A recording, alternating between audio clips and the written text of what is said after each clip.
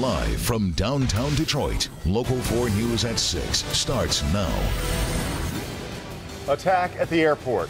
New details emerging about the troubled past few months of the accused in the case.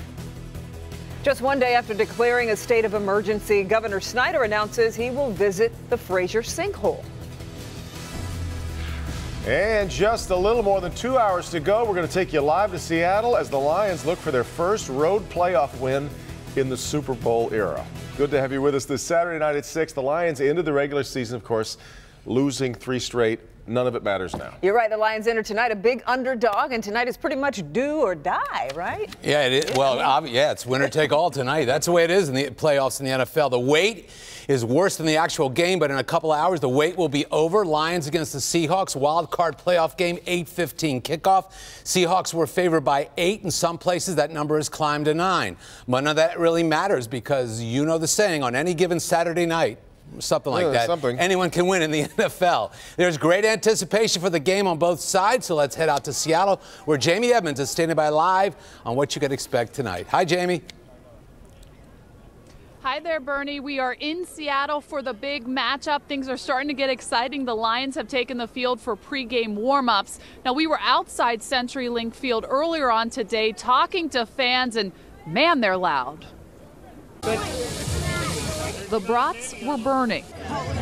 The crabs were cooking. Seattle fans went to great lengths to gear up for the big game. All day, every day, 12-man proud. Everyone was super friendly, probably because they don't think the Lions even have a shot. We're in 12 Nation, so every team in the country is scared to come here. But Lions fans say that's fine. We're good being the underdogs. If I go statistically, I think we're in trouble. It's a home field here and stuff. But I was telling my buddy Joe that I just feel in my heart we're going to put it together today. Lions fans may have been few and far between, but they're mighty, and they say their roar will be heard. I think the Seahawks are just going to take one and take an L today. Just going to lose. Above those of the 12s. Go Hawks! At least they'll try. Seahawks! And yes, those 12th men, they're loud. I'm joined by Mike Tirico. You can hear them heckling the Lions players as they're coming out. This is going to be a tough place to play. You can hear them all the way around town. I know you were around town and saw that. This is a really neat environment. It's one of the toughest ones in the league. But the Lions being here last year for the Monday night game, the ball batted out of the back of the end zone. They know. We remember that, Mike. Yeah, so do I. Trust me. They know what's coming, so they know what to be prepared for. So I don't think it will overwhelm them. But this is as loud a playoff experience as we have in the league. Okay, Mike Tirico, he'll be on NBC. Wait a minute. Wait, I need to take over for a second. Okay. Can you tell me about the fish you caught yesterday? How do you know about that? Look, I've got friends in high places. You know, Bernie actually decided to come to work today, and he told me. So we've got the tape back in the studio. Can you give me the play-by-play of the catch it's now known as around town? Okay, well, they sort of lobbed it over to me, and I caught it, and I was shocked as anybody. And frankly, that was my Super Bowl. That was it? Oh, congratulations. It's a moment that Metro Detroit will never forget. Congratulations, Jamie. Thank you so much. Wow. Wow, this is my moment. But we still want to talk to you about the Lions just a little bit longer. Okay, so fine. Football Night in America. Mike Tirico, you're going to be on our air doing that in just a bit. I saw you talking to Matthew Stafford over there. What are you talking about? Well, we talked about the weather, first of all, because it could have been rainy and damp, and that's always a concern, especially with his finger. Look, the numbers are down. He went from 67% completions to about 59 since the finger injury. So the fact that it's not raining right now, I think will help a little bit. But it's managing the noise, and we were talking about that. Dan Orlovsky was there too, and that experience that they've had here will help them, I think, in this game when they do all the stuff at the line of scrimmage. He hasn't been that successful against teams with winning records. I mean, he knows the stats. What does he say to things like that? You know, I think it's not him. We only pin, and we're guilty of it when we call games or do studio shows, we only put one-loss records on head coaches and quarterbacks. It's everybody. I mean, this has been a team that hasn't had enough talent to win those games. He can do it. Detroit's very lucky. You've got a franchise quarterback back in town. The question is building around him. And I think getting to the playoffs 2 out of 3 years, 3 times in 6 years, these are building blocks. Now, at some point, Matthew's going to lead this team to one of those moments you'll never forget, and that will be the next step in his growth. It'll happen. I don't know if it's going to happen tonight, but I really do believe it'll happen. I think a big key will be that running game. If they can get Zach Zenner going, I mean, he is their #1 right now, and then doesn't that help Matthew Stafford? no doubt. Remember, you're down to your third running back for the Lions because of the injuries, Abdullah and Riddick. The offensive line has a bunch of young guys playing up front, but so does Seattle's. If you watch the game tonight, offensive line play. Both offensive lines are really young. No playoff experience for the most part. Whichever one holds up against a really good defensive line from Seattle and a pretty good one from Detroit, that's going to turn the tide in this game. So if the Lions can give Matthews some time and let Zenner run a little bit early on, they will stay in this game until the fourth quarter, and we know they're confident when they get there. Pretty good in the fourth quarter. That's right, NFL record. Okay, so Mike Tirico, Football Night in America. I could learn a lot from your broadcasting career. If you want to learn how to catch a fish, you call me. You got that? All right. Say bye, Bernie. Bye, Bernie. Thanks for coming to work today. Jamie and I appreciate it, pal. Hey. See you at 7:30, buddy. All right, thanks, Jamie. We'll see you later in sports. There you go. Nice. He's the man. Now it's the catch. It is the catch. But Dwight Clark out. Jamie Evans fish in. That's great. All right, cool. Well, we sent Steve Garagiola out to check the confidence level of fans heading into tonight's game. He joins us live from 24 Seconds in Berkeley. And Steve, do Lions fans still believe in this team, or do they think, oh, it's the same old Lions? No, well, I should be fair, a little bit of both. But, you know, if the predictable, logical thing always happened in sports, it wouldn't be very interesting. So I really do think a lot of people think the Lions can surprise some folks tonight because Seattle is beatable. I'm at 24 Seconds. We're in Berkeley. A lot of Honolulu blue and silver in the room, and some mixed feelings about what we can expect tonight. As these fans settle in for a night of football, it's not about just being hopeful. A Lions victory is inevitable. I had a dream. 48-27. What? It's a dream. Lions by 7. Lions by 7. True enough, the Lions are coming off a not-so-great game, which has tested our confidence. I mean, I'm hoping, but you never know. Lions, you can't even bring yourself to say it. So you don't have much confidence in the Lions tonight. Seattle by 13. Ow. Hey, enough of that. Let's have some more reasonable predictions. Score, let's say 24-22. Doesn't matter, just by 2. Right. That's what I came up with. Lions by 2. It's a wild card. Anything can happen. It's the wild card. Anything can happen. Now, I'm not confident the Lions are going to put 48 points on the board tonight, like that fellow who had a dream last night. But that was a great dream.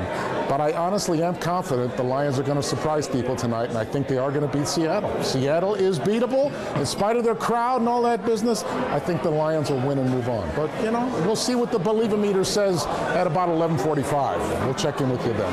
Back to you guys. You're right, Steve, and they're not the old Seattle, vintage Seattle, so they do have a chance. I'm with you, Steve. I think they'll win by 3, but like you said. You got a light blue bottle of Kool-Aid somewhere around you there? We've been drinking it. We've been drinking it. He can't hear me. It's so loud there. All right. We will check in with Steve a little bit later on, but I like the way he's thinking. Yeah. Weather could certainly play a factor in tonight's game. Yeah, we heard Mike Tirico just say it's dry right now, but Ben, we could see some snow a little later in the game. Very shortly, Kim and Devin. They talk about the crowd being the 12th man in Seattle. Mother Nature may be 13, depending on how this plays out. But you see all this moisture heading right for Seattle. CenturyLink will spot it right there in the middle of the city there with the football. That's where it is right now. Even though the radar showing returns, we're not getting anything falling from the clouds right now. Still some pretty dry air at the surface. Here's a live look inside the stadium. Current temperature there, 36 degrees. And we've got a 14-mile-an-hour wind. So it does feel like it's 27 there in Seattle. And we expect once that precipitation starts falling, temperatures will start dropping close to the freezing mark as we get into the game. In fact, that's what we've got for a kickoff temperature here at 31. Numbers will actually be rising because there's some warm air coming in. We'll eventually turn that snow to rain, but I think anything that falls during the game is going to be snow. Nothing significant as far as accumulation goes. Back home tonight, we will see our clouds break up, flurries ending, and we'll get into the single digits. Double-digit wind chills tonight. We'll look at that in your 4-zone forecast coming up, guys. Okay, Ben, we're following breaking news on Detroit's east side. That's where a woman has been found dead in her own basement with her throat slashed. A friend found the woman in her home, Golden Gate Street, which is just east of Woodward. Nick Monticelli is there live with what police have learned about this so far. Nick? Devin, good evening to you. Unfortunately, police are still trying to find out exactly what happened and how this woman died. This happened all here, as you mentioned, on the east side. And a friend actually came to pick something up when he found 49-year-old Avril Taylor. Paramedics arrived and they said, wait a minute, this is a murder. And that is when detectives were called. On what could have been a pleasant weekend, family and friends are gathered here on a cold street corner because Avril Taylor is gone. A warm, loving woman. She helped her community out. She didn't have too much family. All these people that's out here right now is just all people that she helped. Jasmine Jones is Taylor's niece and says she lived in her East Side home for about 2 years, helping everyone she could. She threw parties for the homeless at her house. She just was really loving. So everybody in the community loved her. That's why so many people out here right now. Around 1 o'clock this afternoon, a friend came here to borrow something, but instead he found 49-year-old Taylor dead in her basement. They don't know who did this yet. Detectives say it does not look like somebody broke in, and even worse, sources say her throat was cut. A neighbor does say there has been trouble here once before. She had just had a robbery just before the fall had started. Somebody had broken into her house and ain't nobody in the neighborhood ain't know who it was. Now that may have absolutely nothing to do with her murder, but her niece, daughter, sister, and the rest of her friends and family are hoping for quick answers. I just want people to know that she will want us to know the truth about what happened.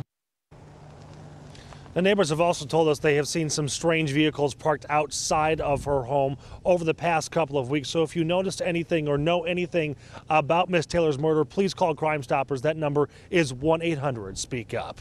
We're live on Detroit's East Side. Nick Monticelli, Local 4. All right, Nick will, of course, follow that story throughout the weekend. Just a day after declaring a state of emergency, Governor Snyder announces plans to visit Fraser. New tonight when the governor plans to get a look at the damage that sinkhole has caused. Also, we're learning more about the troubled past few months for the man accused in the Fort Lauderdale airport shootings from yesterday. We'll have that for you when we come right back on Local 4 News at 6. What will it?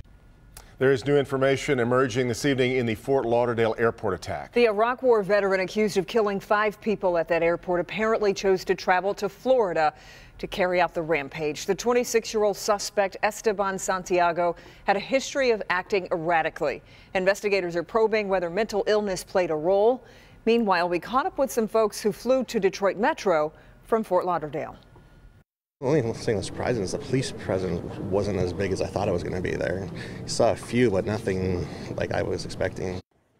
Other Detroiters who traveled from Florida said that they encountered several long lines in the Fort Lauderdale airport.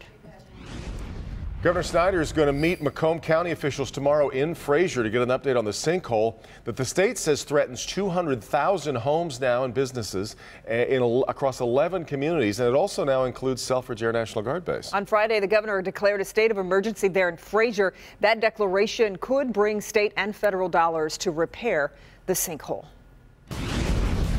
New at 6.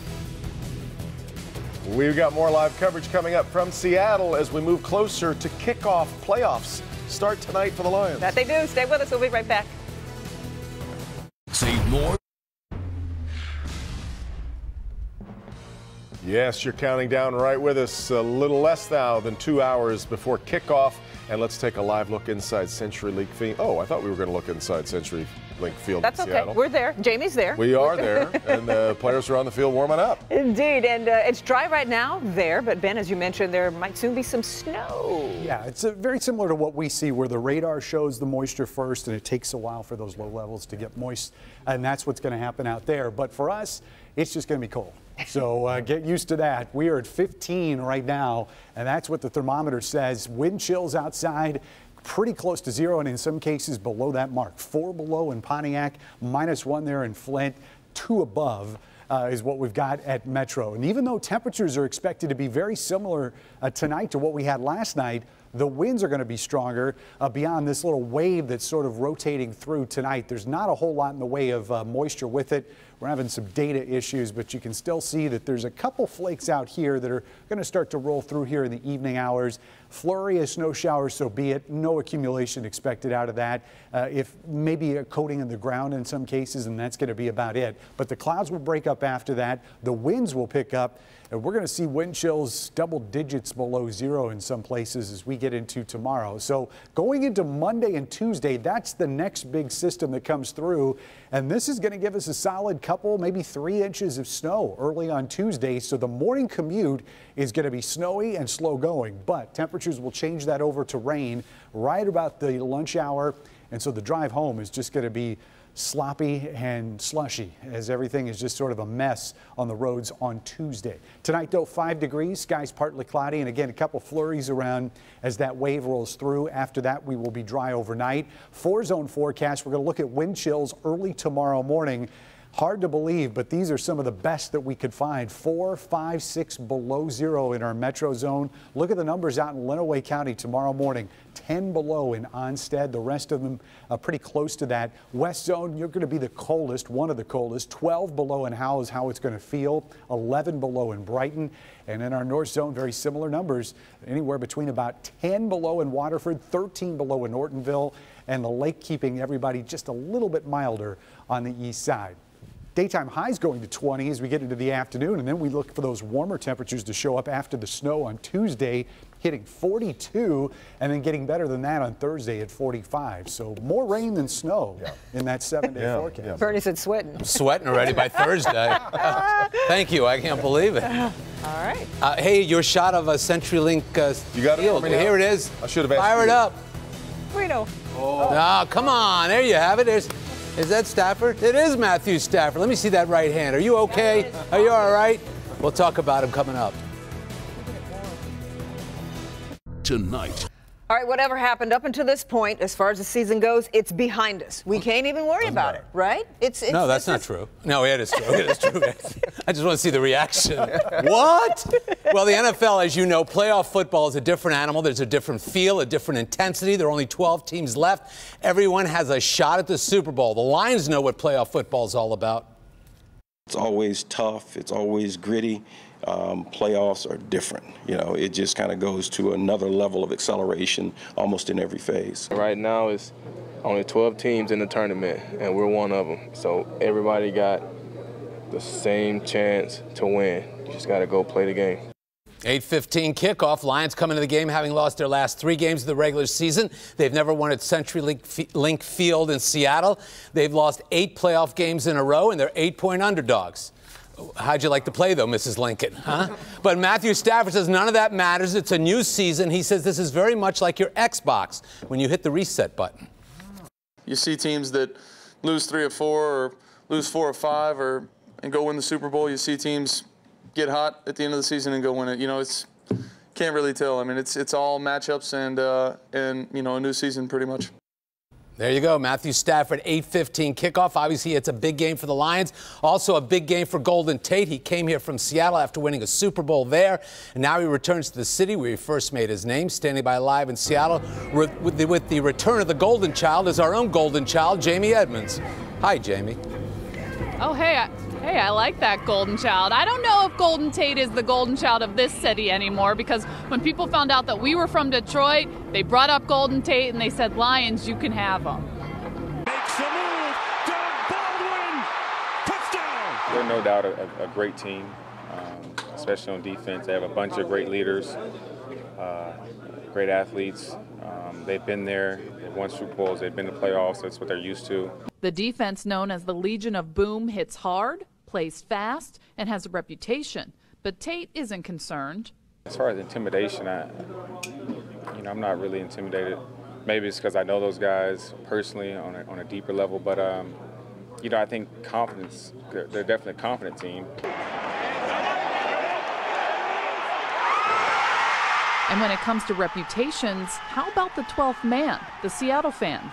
Well, they bring it, louder than any other NFL stadium. It's definitely a loud, emotional place with a lot of passion, and it's hard. It's hard. I think we've done a great job of preparing this week and try to simulate the noise as much as we possibly can, and we'll see how it goes. All right, I think this guy is happy that Golden Tate is with the Lions. It is the president of the Lions, Rod Wood. Thanks for joining me. My pleasure. All right, so this is fun. This is playoffs. This is what you want. We have a question. We don't see Martha Ford all that much. We see her with the sunglasses. What's she like during games? She's a fan, and she's watching intently with her family, and rooting on the team is probably the biggest fan the Lions have. Has taking on this presidency been more challenging than you thought it would be from that initial press conference when we met you? I don't know if it's been more challenging. I can't almost remember when I wasn't doing this. It's intense. It's a lot of fun, a lot to do. I think we've accomplished a lot in the first year. We're building a good foundation, I think, for the team going forward. I'm really excited about where we are. I'm excited to be here playing tonight, and I'm looking forward to it. All right, we think Bob Quinn put a lot of pieces into play here, and that is why the Lions are here. Long flight from Detroit. Wouldn't it be so much nicer if it was a W? It would be a lot shorter flight going back if we were going back to get ready to go to Dallas next weekend. Okay, and Jim Caldwell, you're keeping him. He's the Lions guy. Easy decision? It was an easy decision. I think Bob really was happy with the decision. I'm not sure why it was such a big story. I mean, he is our coach. We're in the playoffs. I think it was a distraction. So. Right. Well, he's in. The Lions are here. Rod Wood is in. The game is starting shortly on our air. Back to you. All right. Thanks, Jamie. Good seeing you. College basketball this afternoon. Penn State beat Michigan State 72-63 at the Palestra in Philly. Maryland beat Michigan 77-70 in the NBA. Pistons Blazers postponed in Portland. Bad weather. Huh? Yes. Portland. Not severe. far away. Indoors. Huh? Yeah, Indoors. Well, yeah. It was bad. Hey, you're using my material. Hey. All right, a lot to come here, obviously. Thanks for watching Local 4 News at 6. NBC Nightly News is coming up next. Join us right back here tonight after the Lions game for a special edition of Local 4 News. We'll see you then.